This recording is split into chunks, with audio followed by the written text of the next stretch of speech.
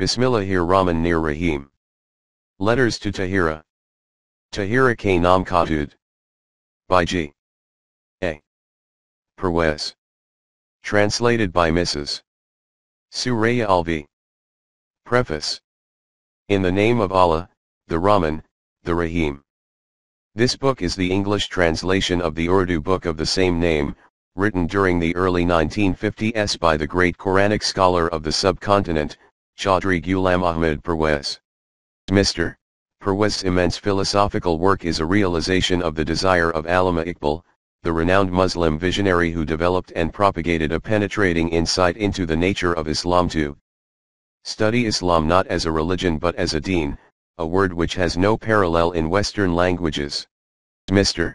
Parwez's studies on the meaning of deen forms the core of the present work, as well as his numerous treatises, lectures, discourses, and books, including his fascinating exposition on the Quran in 30 parts, and his modern Quranic lexicon in 4 volumes.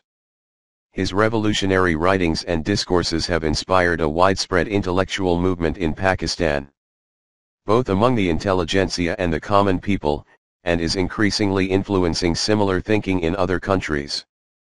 Letters to Tahira is essentially a collection of letters written to a mature and inquisitive young lady with clean intellect. This was in response to the queries the author had received from many of the female readers of his earlier similar book, Letters to Salim, which included a series of letters addressed to the youth of Pakistan and world at large. In this book, Mr. Parwez has written exclusively on various matters concerning Muslim girls and women, particularly in the Indian subcontinent, and, in a simple but effective way in the light of the Quran, has presented explanations and responses to their worries and concerns. There has been a demand from various circles that this book be translated into English for the English-speaking public in the subcontinent, and the world at large. This task was taken over by our sister in United States, Mrs. Suraiya Alvi. The credit for the basic translation goes to her. The book was subsequently given to me for review. This was a very difficult task, to say the least. I had to take help from my friend and devoted student of the Quran, Bashir Ahmed Abid. Once the basic conceptual work was done, I was assisted by my colleague Aziz Mamaji, who helped me in streamlining and editing the text. The final draft was scrutinized by Munir Chugtai, a friend, well versed in Tului Islam literature. I hope that the readers will like the work, and I pray that it may fulfill the purpose it was meant to serve. In the ensuing translation of Letters to Tahira, we have as far as possible, faithfully rendered into English the relevant Quranic verses. However, we have avoided giving the Arabic text. They can be referred to in the Quran by readers themselves. Also, the Urdu poetic stanzas that so effectively embellish Parwez's writings have been sparingly used. A few that could be freely translated have been attempted. The main objective of this exercise is to be faithful, as mentioned above, to the conceptual meaning of the text as Parwez delineated it. This book assumes that the reader has a general knowledge about Islam. For our non-Muslim friends, it is recommended that they study Islam. A challenge to religion, written in English by the same author, to understand the overall concept of Islam. Ubadur Rahmanarin. Kuwait, June 1996. In the name of Allah, the Rahman, the Rahim. Introduction. The Quran tells us to nurture the upcoming young roots, if we want to reclaim or revive a downtrodden nation. If the rationale of our younger generations is properly guided and their desires and motives are channeled in the right direction, then a nation can certainly rejuvenate itself. Keeping this reality in mind, my foremost attention has been on the young generation of the nation. Whatever I have written is primarily for them. In this regard, the letters to Salim are of special importance. Salim represents our educated youth who are eager to learn but who, through the wrong education which they get in our schools and colleges, in their minds have doubts and suspicions regarding deen. The letters try to dispel these doubts in the light of scientific analysis, Quranic truth, and rational wisdom. As such, these letters prove to be quite effective and useful. A while ago, a dear friend of mine suggested that like the letters to Salim, I start a separate series called Letters to Tahira, which should especially deal with problems facing women. This suggestion proved so useful that after publishing the first letter, I received hundreds of letters from daughters and sisters all over the country appreciating and praising this new series. One of the advantages was that the questions asked covered a wide range of topics, and the rest of the letters published were then based mostly on these queries. There had been a demand for some time that a collection of letters to Tahira be published, like its predecessor book Letters to Salim. This book is thus a response to that demand. First I considered including all these letters in one volume, but later I felt that there are other vital matters that should necessarily form a part of such a collection. When thinking of other material for inclusion in the book, the need of collating all such Quranic directive that particularly concern women, was highlighted.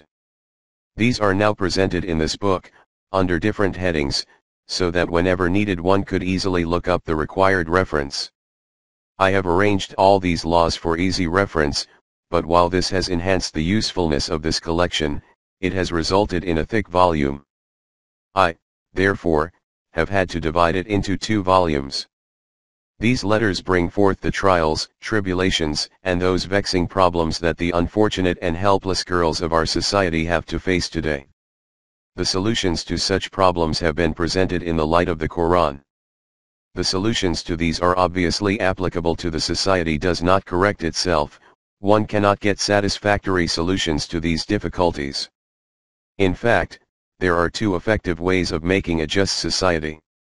Firstly, the education in our schools and colleges should be based on the correct lines, and secondly, the laws of the land should be formulated in the light of the Quran. For this purpose it is necessary to awaken public opinion to such an extent that the changes can be effected in a constitutional manner. Through a study of these letters it will be evident that the laws about marriage and divorce, as formulated by the so-called Sharia, are often quite contrary to Quranic teachings. Quite often the prevalent Sharia directives, which are sometimes used in legal judgment, contain violations of the Quranic concepts. We are Muslims and our conviction about the Quran is that it is a complete code of life given to us by Allah. Therefore, anything that goes against the Quran cannot be correct. What we need is to bring our Sharia to completely conform to the Quran, and this can be done by applying the approach mentioned above. Some letters highlight those maladies that are currently rampant amongst our modern educated class. These are the results of following the West blindly. The nation is gradually being pushed towards destruction, and if the orthodox section of the society needs to change, the modernists, too, are not to be exempted. If the former is a patient of paralysis, the latter has had a stroke. It is imperative that both extremes be brought to the middle path, in the light of the Quran. Sex is a very important subject because it is deeply linked with civilization and the culture of a nation. Precious little has been written about this subject, and so I want to talk about this in a manner which explains its importance. With this aim in mind, a research paper on this subject has been included in the second part, which explains why the Quran emphasizes chastity and the purity of thought and deed. It is a fact that women can train a society more easily and effectively than men. Society consists of an aggregate of different families, and it is a woman who can effectively and beautifully set her home right. The publishing of these letters will hopefully initiate the reformation process at home. If this effort of mine can light a few Quranic candles in some homes, I believe my endeavors will have borne fruit. To those sisters who want to start elementary Quranic education in their homes, I would suggest to them my book Islami Muashrat, which is available in English from Talui Islam Trust, under the title Islamic Way of Living. Children should be made to study it, lesson by lesson, and then be encouraged to practice it accordingly. This book, in an easy and attractive style, portrays Quranic guidance on aspects that concern our everyday life. Thereafter, girls can go on to study Tahira K-Nam, and both male and female college students can read Salim K-Nam. These will give their thinking an Islamic foundation. Finally, I should emphasize that I would love to satisfy any doubt or answer any question regarding any subject discussed in these letters. For me, every girl of our nation is my daughter Tahira. Parwez. January 1957, Karachi, 2nd edition. Talyu Islam Trust. 25B, Gulberg 2. Lahore, Pakistan. taluiislam@gmail.com